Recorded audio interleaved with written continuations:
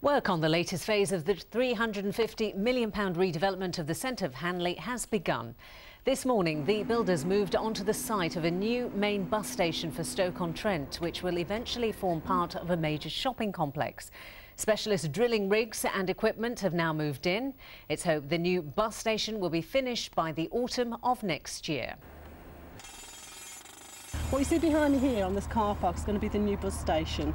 Across the road where the old bus station is, it's going to be new retail units, it's going to be a regional shopping centre for Stoke-on-Trent. It's going to bring in employment, new jobs, new stores, new opportunities. This is going to make Stoke-on-Trent a much better place to live.